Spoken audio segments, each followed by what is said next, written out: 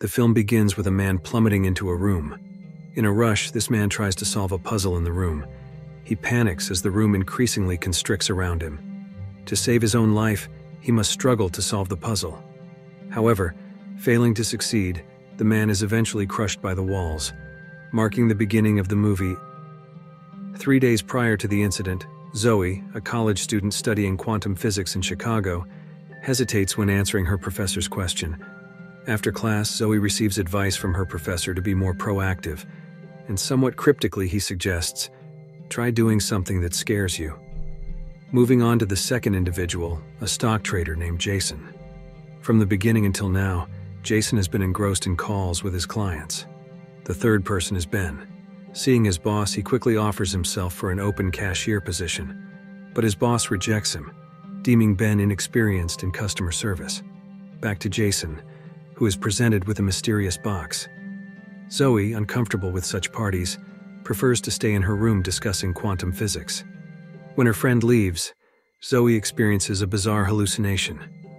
Suddenly it's morning, and as her friend is about to leave for home, they discover a package from the professor for Zoe at the door.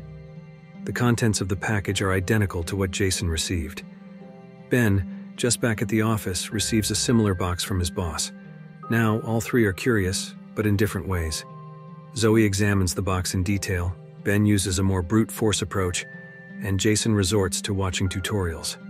Eventually, they all open their boxes to find a paper inside, stating that if they can escape from the challenging escape rooms, they stand to win $10,000.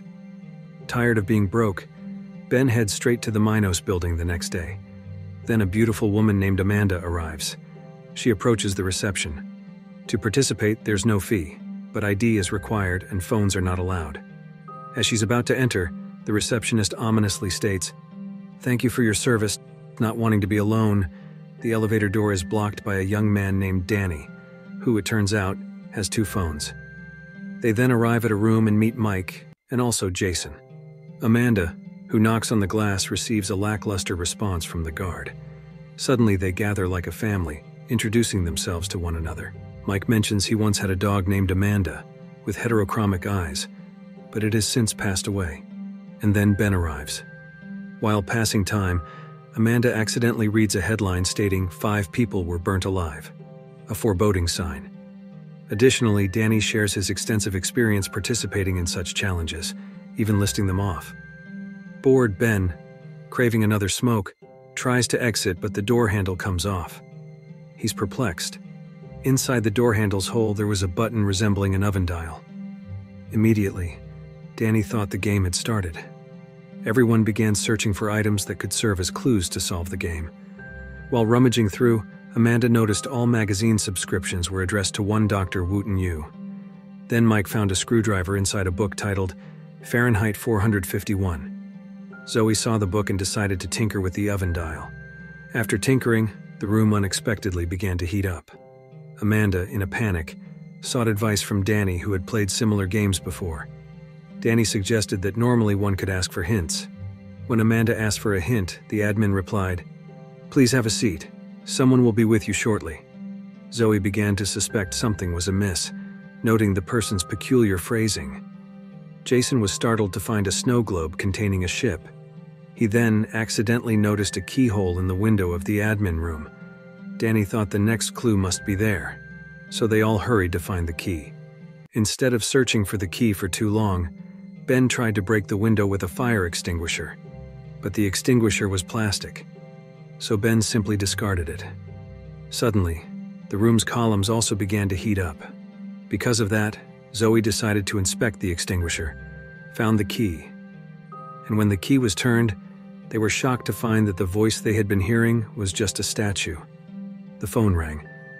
The call merely advised all participants to follow the game's rules, and as the call ended, the windows also closed, and the room grew hotter. Panic ensued among everyone. Zoe took the initiative to get a glass of water for Amanda. While delivering it, Zoe accidentally saw the burn scars on Amanda's back. While others panicked, the composed Zoe found a clue. It turned out that the coasters on the table were the key to the clue. All participants helped, and the ventilation opened. Jason was the first to find an exit, but needing a screwdriver, Mike followed Jason. Soon after, Jason and Mike made it to the next room. Then Amanda followed them. Suddenly, Zoe had the idea to place a glass of water on each coaster. Then, Amanda's trauma resurfaced. Zoe had no choice but to help Amanda. The room became so hot that the mannequin was scorched. Together, they filled glasses with water. Unfortunately, the water for the last glass ran out because Amanda had drunk it. The debate wasn't even over. Suddenly, flames appeared from above.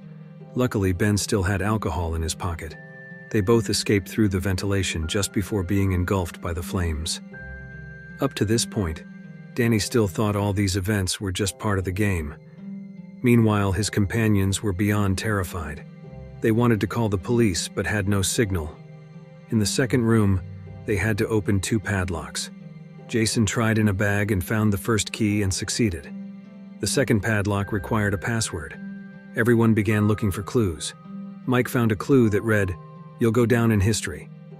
Jason tried entering names of presidents with 7 letters, but none worked. Ben, idly looking around, accidentally noticed a deer antler with 9 letters. Recalling his mischievous past, Ben remembered a song they used to sing that had the words, "You'll go down in history." And soon after, Ben spoke up, "Rudolph," prompting Jason to try, and successfully the second lock was opened. Everyone rushed out of the room, only for the door to close and lock behind them automatically. Danny, wandering off, suddenly bumped into a wall. Unexpectedly, a vent opened, releasing cold air. They gathered around and found all the windows sealed shut. They continued their search for clues, and Zoe discovered some writing. Mike, noticing a statue of a dog, turned and found a fishing rod. Jason, returning, was startled by a red coat found by Amanda. Then they took turns wearing the coat. Ben accidentally stumbled upon a fishing hole. Mike then proudly arrived with his fishing gear. Zoe accidentally found a compass in the coat pocket. She then went off and found a bear statue. Combining the first clue, Zoe eventually found a magnet. Amanda, disliking the smell of smoke, made Ben stay away. Zoe, returning, had the idea to combine the magnet with the fishing rod. Soon after, the group managed to fish out a block of ice containing a key. Since the ice was solid and hard, they wanted to borrow Ben's lighter. But he was sulking, so that was that. Danny eventually went to fetch it, but suddenly he fell. Everyone panicked, searching for Danny, but to no avail, and Danny met his end. Ben, feeling accused by the inquiries, was even suspected of orchestrating the game. Ben, of course, denied it, saying he was just a store clerk. Then Amanda revealed her scars came from the Iraq War. Rather than engaging in pointless debates, Jason was eager to melt the ice block.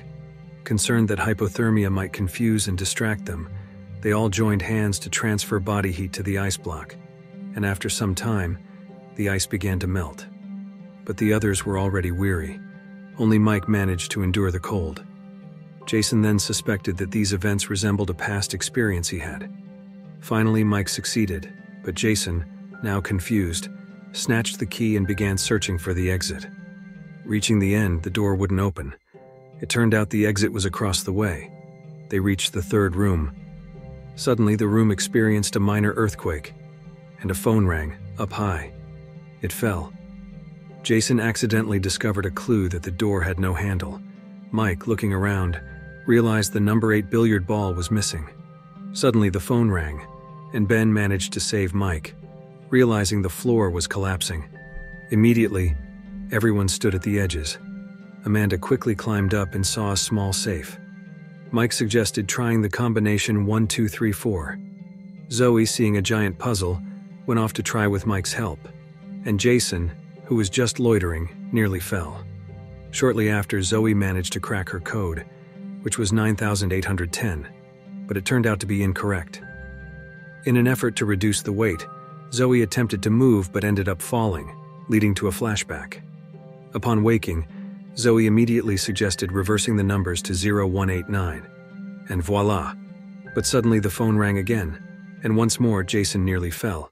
Amanda immediately attempted to climb, but because the ball fell, Amanda had no choice but to jump. And suddenly, just before Amanda fell, she threw the ball. Jason just left, and they found themselves in the fourth room. Jason immediately sought help from Zoe, who was in mourning. Suddenly, the lights came on, and the room's design was identical to each participant's personal room. In each room, there were documents for every participant. It turned out that each of them had previously survived extraordinary accidents and were the sole survivors. Starting with Amanda, who survived a bomb in Iraq, Zoe, who survived a plane crash, Jason, who was stranded at sea, Ben, who was drunk and crashed his car while singing, and lastly Mike, who was trapped in mine ruins. Jason shared that his ship had capsized in a storm. His friend suffered from hypothermia, suddenly became aggressive, and attacked Jason, then went off on his own. Jason was bewildered. How did the game creators know their traumatic memories? And Zoe, examining Danny's file, mentioned he had once been poisoned by carbon monoxide. It was then revealed that Dr. Wooten Yu, the game's creator, wanted to test their luck as survivors once again. Who was the luckiest among them? And they were all challenged to face extreme accident conditions they had each previously experienced. Suddenly the TV turned on, and a countdown began. After a brief debate, Ben made Zoe realize they had been under surveillance all along. While the others were busy looking for clues, Zoe focused on destroying the cameras to win. Then, thanks to Ben's dead cousin, who understood sign language, they pieced together the clue, which was EKG. Jason accidentally found a carbon monoxide cylinder. Then Jason brought over an EKG machine and tried it on Ben.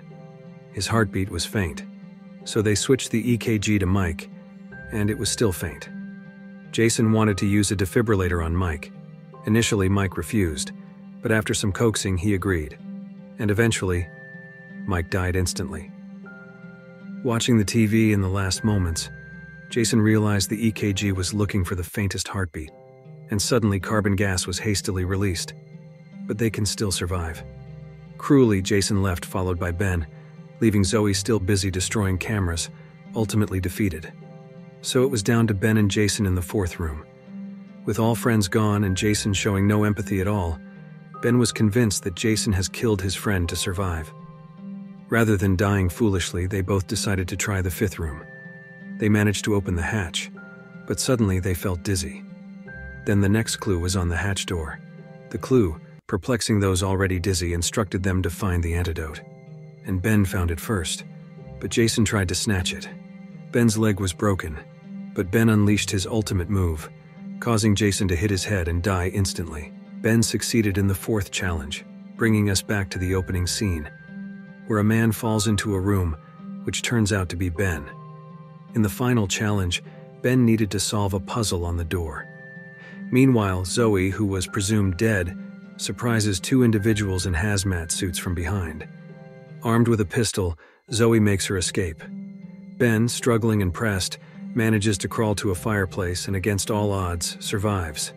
Upon exiting, Ben finally meets Dr. Wooten Yu. While they're conversing, Zoe also manages to escape from her room. He reveals that last year, the participants of the escape room were college athletes. Understandably, Ben calls him a crazed psychopath. But then he's unexpectedly offered a cigarette. But suddenly he tries to kill Ben. The system changes abruptly, and the old man is forced to play against Zoe. Fortunately, Zoe manages to save Ben. Zoe, nearly defeated, is saved in return by Ben. And finally, Ben killed the old man. They then escaped from the Minos building, and Ben ends up in hospital care. Soon the police arrive to take Zoe to the Minos building, but the first room is just a chaotic, shapeless mess, leading the police to disbelief. The film skips to 6 months later. Zoe reunites with Ben, who's no longer inexperienced. Zoe brings up how the deaths of their friends were reported, including Mike, who had a heart attack in a bathroom, Jason, who fell off a motorcycle, Danny, who drowned in a lake, and Amanda, who fell from a cliff. So who exactly is behind this game? Then Zoe realizes that the Minos logo is actually coordinates to an industrial building in Manhattan. In 2 weeks, they plan to fly there. The scene shifts to a crashing plane.